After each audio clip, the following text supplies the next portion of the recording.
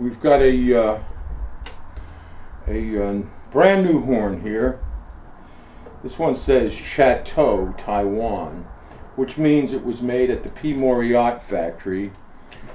This horn is the property of Steve Silverstein, a good friend of mine, and he's decided not to keep it. It's brand new. He's never really used it. Let's look at the beautiful abalone keys on it. Dark lacquer, large bill, everything that you could imagine. I'll play it a little bit for you, but you can buy this horn for $1,500, and if you bought the P. Moriarty version, it'd be well over $3,000.